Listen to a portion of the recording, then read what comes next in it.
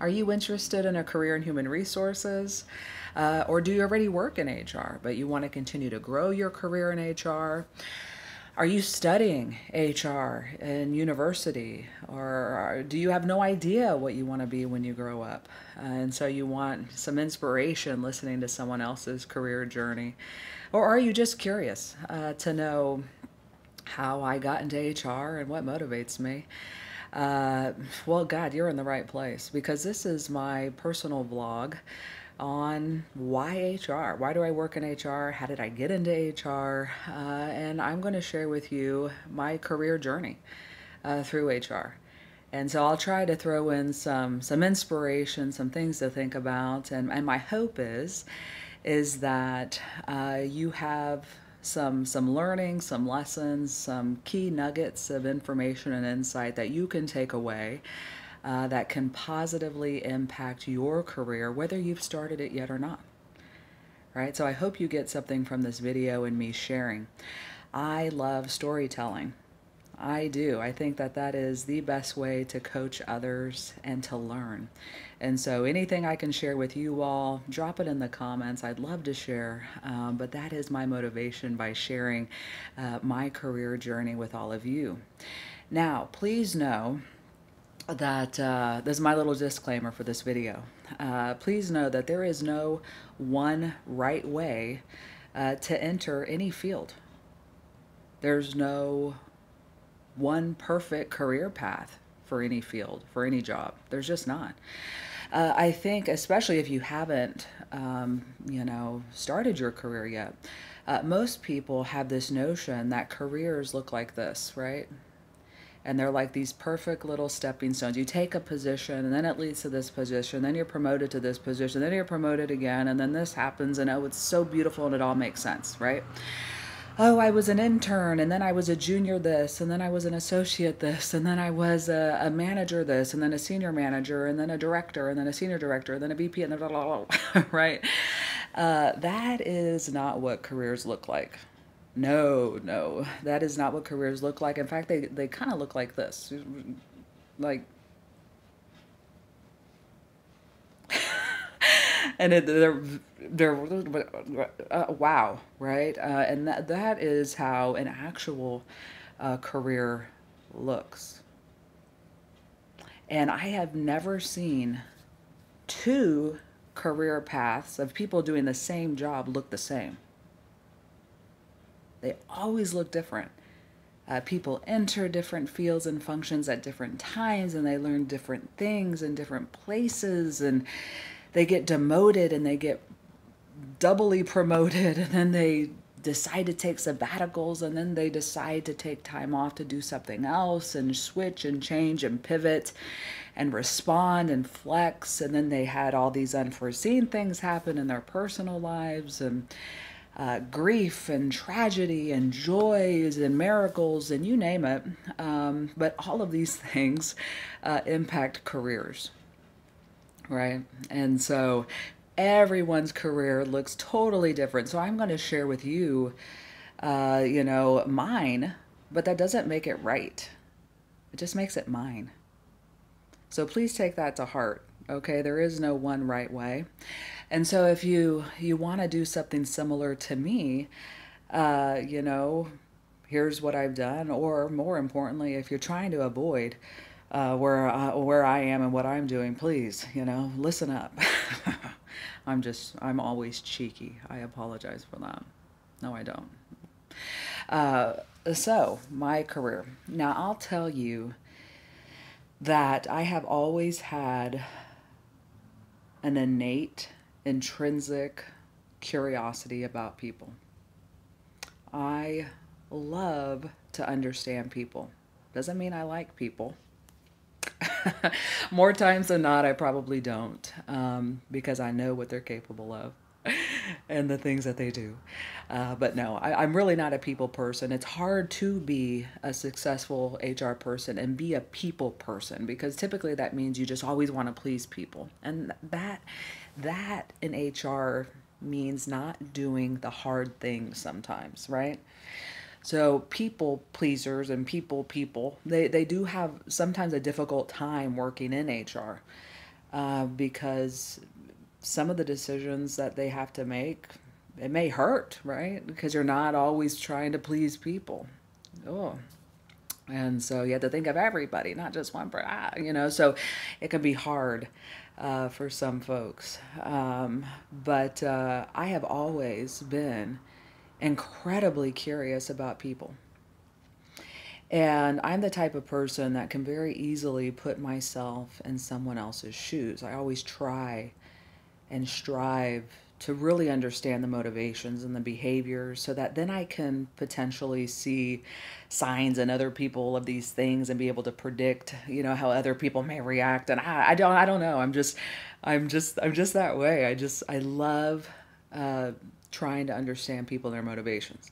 So I'm the one that's watching all the documentaries, all the ridiculous shows on the Netflix and, well, every platform. I've got, thanks to my cousin, I've got subscriptions to everything.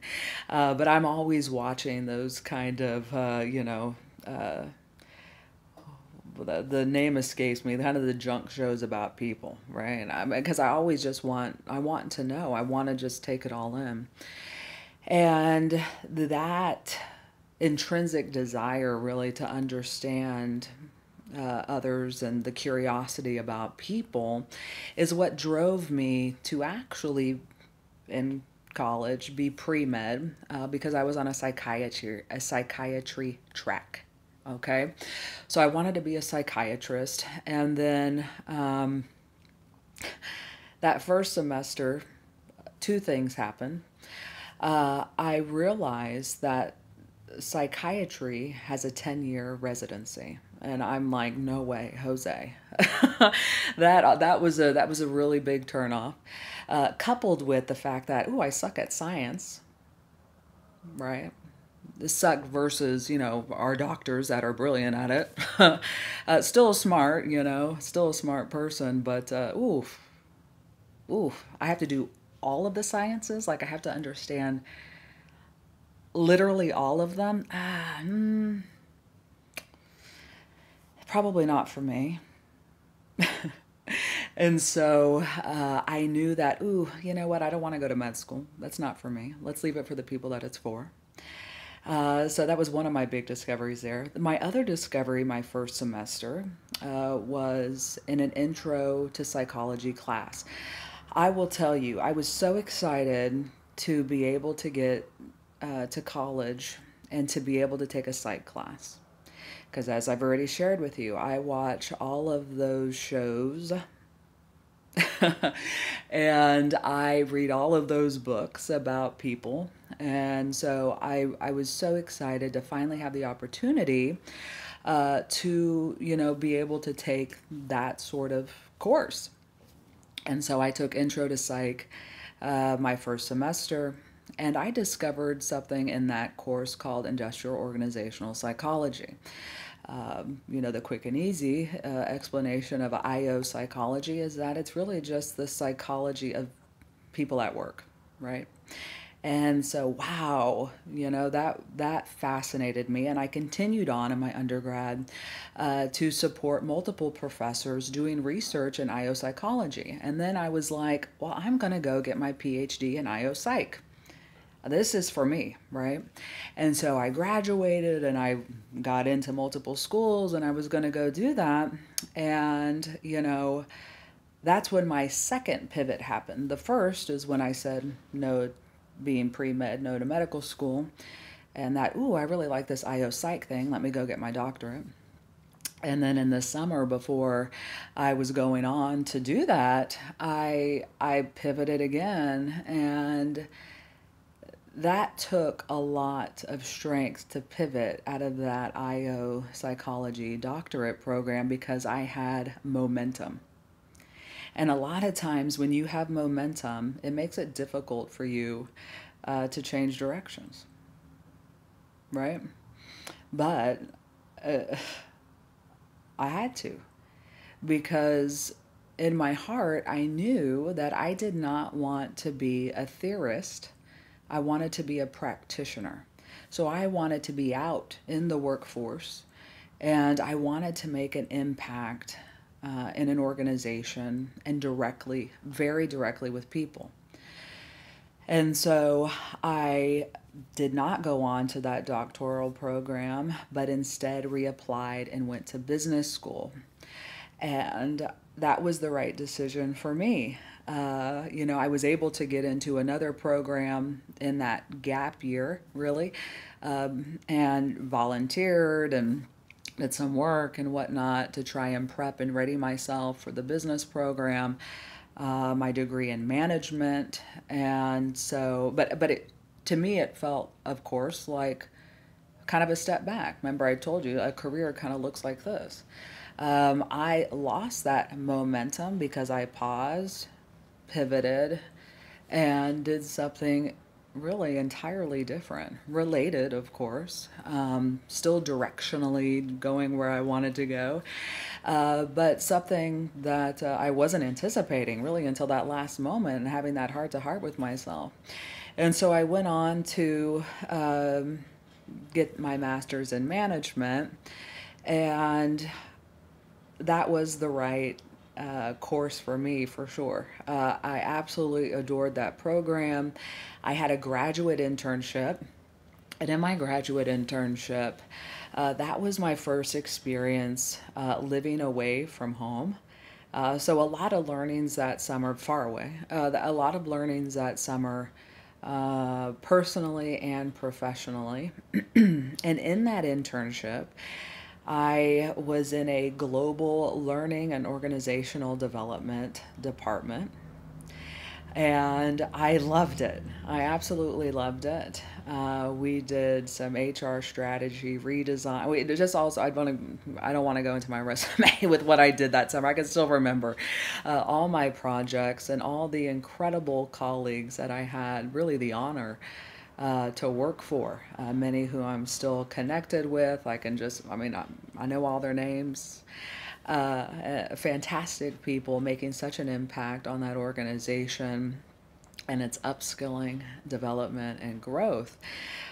So really cool experience that summer. And in that program, in that management program, I had discovered these things called HR leadership development programs, HR LDPs, HR leadership programs, HR LPs. They're called different things in different organizations, but really they're really neat leadership programs that early career employees, new employees, straight out of college, typically graduate program level employees, can go into that would afford them uh, a lot of different experiences in a truncated amount of time, right? So I applied from when it came to off program, out of school, full-time employment.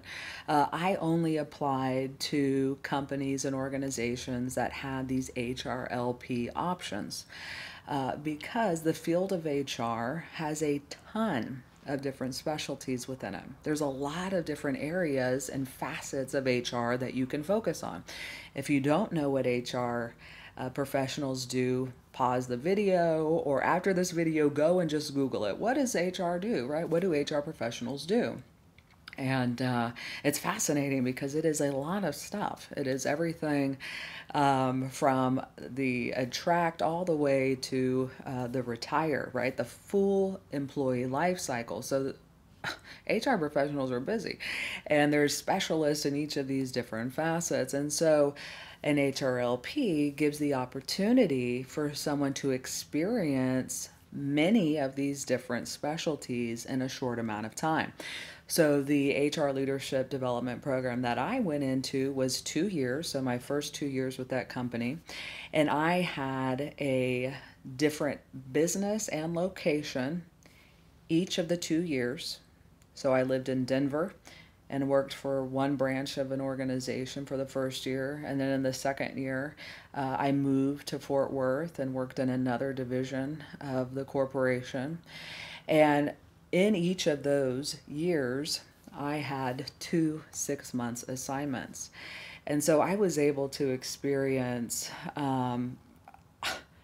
so many different specialties: talent acquisition, recruiting, staffing, labor relations, EEO, diversity programs, and learning. Again, some learning and talent development, instructional systems design, organizational development, which I have a soft spot for. I love it. And so I was able to have basically tons of jobs, little projects in all of these different areas, and just, kind of put a toe in, right? And just kind of test the waters to see where my strengths could be best leveraged within the field of HR. And so if you have an interest in HR, you're in school for HR, but you don't know exactly what you want to do in HR, an HR leadership program may be the right choice for you, because you can try on a whole bunch of things very quickly and without penalty. You can go in, you can make a huge impact, and then you can try something new to try and figure out what it is you really want to do full time, right? Are you a specialist? Are you a generalist? Are you this? Are you that? And so, I was able to experience so many things and so many projects. It was awesome. Highly, highly recommend the opportunity. And I ultimately rolled off program and graduated the program and went into a labor relations role. Now, I kind of pause right there because big job, okay? And at the time, if I recall correctly, about 8% of the U.S. Workforce was unionized, and at the time, I think it's since increased. I think it was 11% last I looked a few years ago. Anyway, but a very unique opportunity to be able to go off program, off the HR leadership program, into such a position and experience a very, very large unionized workforce in a very red state. And so I had at times thousands of employees across multiple unions, professional to trade, and had the very unique experience of sitting at the table and negotiating and supporting negotiating multi-million-dollar contracts, labor contracts. So really cool experience. Now, I had many people ask me at the time, why labor relations? Because it can be contentious at its core. And I was working 24/7, 365 operations across 3 shifts. And so it's a lot of work, right? It was a 1.25 mile long factory that I would walk. And just the issues that come your way are very, very unique, some of which I talk indirectly about in some of my content. And so just a very, very unique experience in humanity, being deep in a workforce that way. But an incredible experience. But I had many, many people ask me, why would you go into labor relations? Because it's hard. That's why. And I'll never forget, I asked a mentor, what do you think? What should I do? Would you recommend me going off program in labor relations? And they said, absolutely, because that's how you earn that HR badge of honor by, working in tough jobs that help you grow very, very quickly. No one ever grew in comfort. No one ever grows in comfort. And so if something's uncomfortable, if you're stressed, not in a bad way, but you know what I mean. If you don't know the answer to everything, that's a great thing. That is a sign that you are growing. And so, boy, did I grow a lot. Boy, did I grow a lot those few years there. But that is why I took that job, because you can certainly learn a lot. It wasn't a it wasn't a field that everybody else was in, so I didn't have a lot of connects or network, to help me successfully navigate through it. With just this huge support system, I had to figure everything out on my own with the awesome team members that I worked with there, and I had to learn the nuances of negotiation and influence, and some of my just my big HR lessons that I've learned, it came from that role. So it came from my first experience, which is pretty profound for me, because it sure did affect all my subsequent roles and my success in those roles, right? And how I led in those roles and the decisions that I made, right? So precedent is everything. Precedence is everything. And wow, I just had some very unique experiences that helped form and shape me for the rest of my career, as you can imagine. But I absolutely loved it. And I love the people. I loved working with union leadership, incredible people on both sides, learned so much.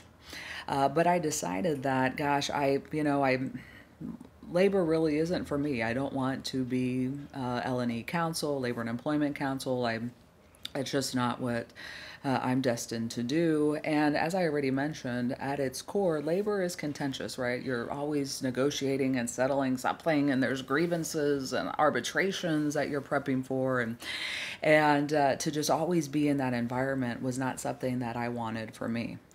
And so I ultimately moved on from that, and I became, an HR leader, a client support HR person. It can be called HR business partner in some places, HR generalist, but really that HR client facing, proactive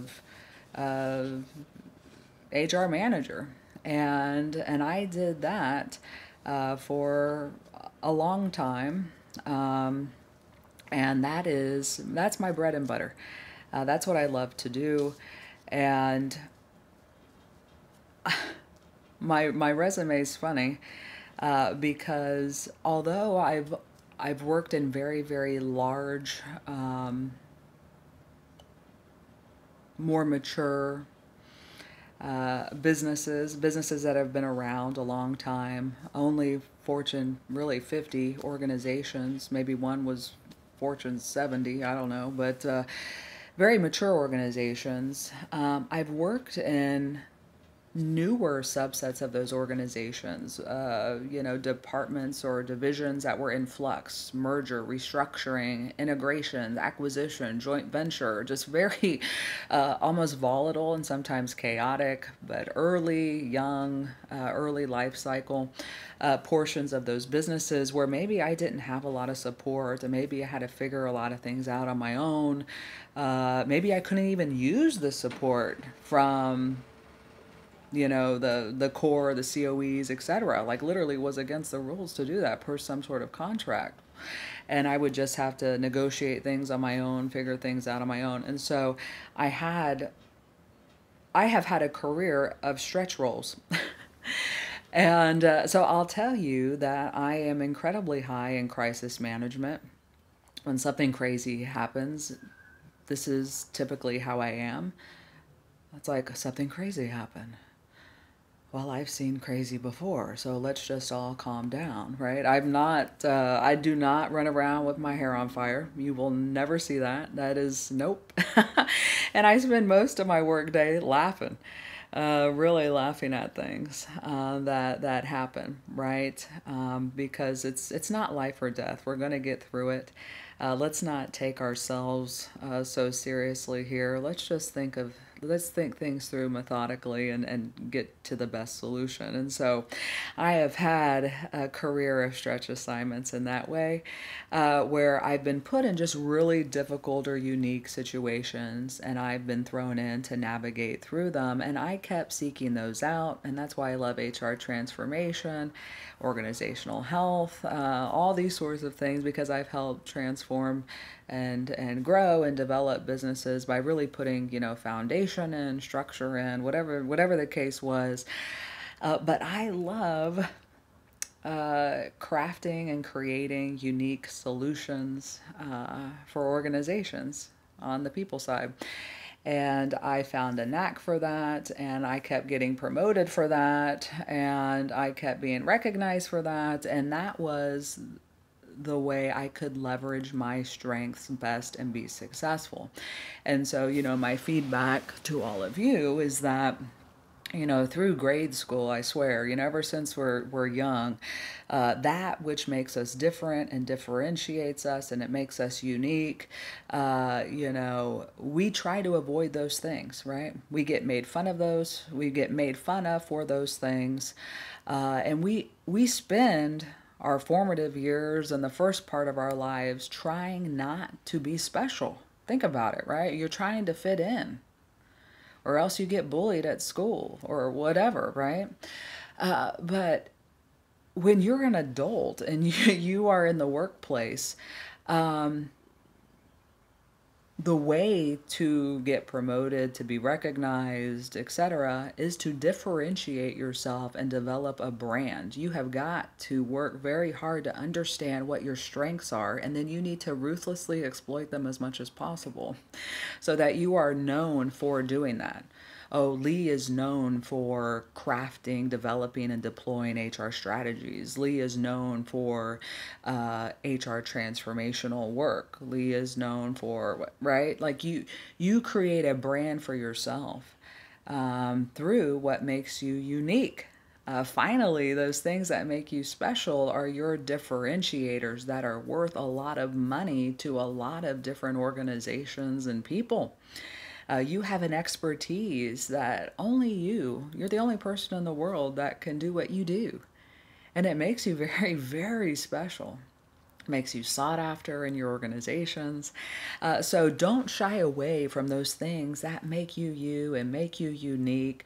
Start leaning into those more. And if you don't know what you're good at, ask your boss, ask your colleagues, ask your friends, because any of those things can be a real brand maker for you and differentiator that can open tons of opportunities and tons of doors through your career. And so I did have the great fortune of very early in my career partaking in whatever assessments on, what my skills and strengths are. And even being a psychology major really, really helped me.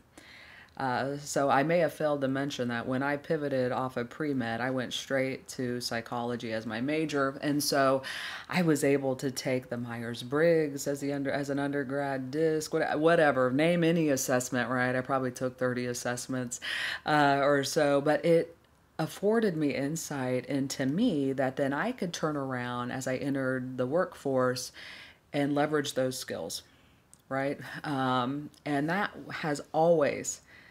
And if I love StrengthsFinder, I'm not promoting them in any way, like financially, but I love the message of figure out what you're great at and really focus on that, because you see, no one else has the same set of unique strengths you have. And no one uses them the same way you do, right? In whatever field you are in.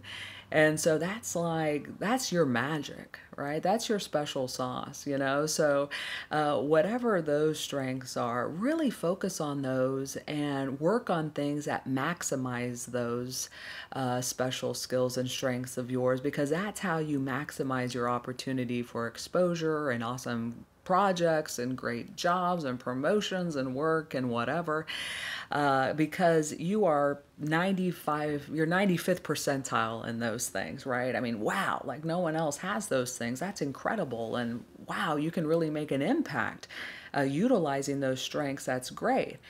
Where, again, here's another thing, from the formative years up, from, preschool, still through the working world, in a lot of places, we're taught to focus on your development needs and just stay focused on your development needs and try to get better. And I'm like, but I'm only fifth percentile on this thing. Why would I spend 95% of my efforts on something I'm fifth percentile and only have a hope of maybe increasing that to like 13th percentile because I'm just not naturally inclined, interested, or good at it? Why would I focus all my energies and efforts and time on becoming not even decent at something when I'm already a rock star over here? So gosh, let me take my 90th percentile thing up to like 95th, 96th percentile, and then I'm untouchable in an organization. No one can do what I can do in an organization, right? No one has this mix of strengths and can make the impact I can when I'm focused on leveraging my strengths to their max potential. So anyway, so I've spent a career basically doing that and being promoted because of that. And that would be my ultimate advice to you all, is we only have so much precious time on earth, right? And how do you want to spend that time? Doing the things you enjoy, or trying to develop in areas that really do not serve you and maybe you're not even interested in? That's one of the big things that I've done in my career that I feel is different than what other people have done in their career, and that is that I have chased joy, I have chased impact. So I've always wanted to have a big impact on other people, helping them maximize their success in their working lives especially, but even personally. And so, coaching is what brings me the most joy in HR. And now look what I do in my spare time. I just love it. So the times that I have chased joy, the times that I have chased impact have never failed me. And again, that's why my career may look like this a little bit and maybe not make sense to anybody else except for me and what my needs are and what brings me joy. And that's really the beauty of a career journey. You define for you what you want out of your career. Is it tons of money? Is it tons of accolades? Is it rewards? What is it? Achievement? Is it security? What is it? And that thing may change, and it may be multiple things, right? And that's okay. It's always in flux. It's always fluid, because there's no one right way to have a career, to grow a career, to become successful. Because what is the definition of success? It's a personal one. There is no textbook definition that success means you're super rich and famous and you're the CEO. Maybe success is that you maximize your potential, you maximize your impact, you maximize your joy wherever you go doing whatever you do. Right? So there is no one right way to do anything. There is no one right career path. But I certainly do hope that, insights from my career and where I focused early career help you determine where you want to go and where you want to be and what may motivate and drive you. I certainly wish you the absolute best, and just know that it's not a race. You're not competing against anybody. You can enjoy the journey. You can absolutely enjoy the journey. Chase joy. Chase impact. Figure out what success is to you. And just enjoy it. There's no one right way to have a career. All right. All my best to you all. I hope this gave you something. You all take care. Reach out to me if I can support or help you in any way. Drop in the comments any other content that you would like coaching on as well. All right. Thank you so much for watching. Please subscribe. Take care.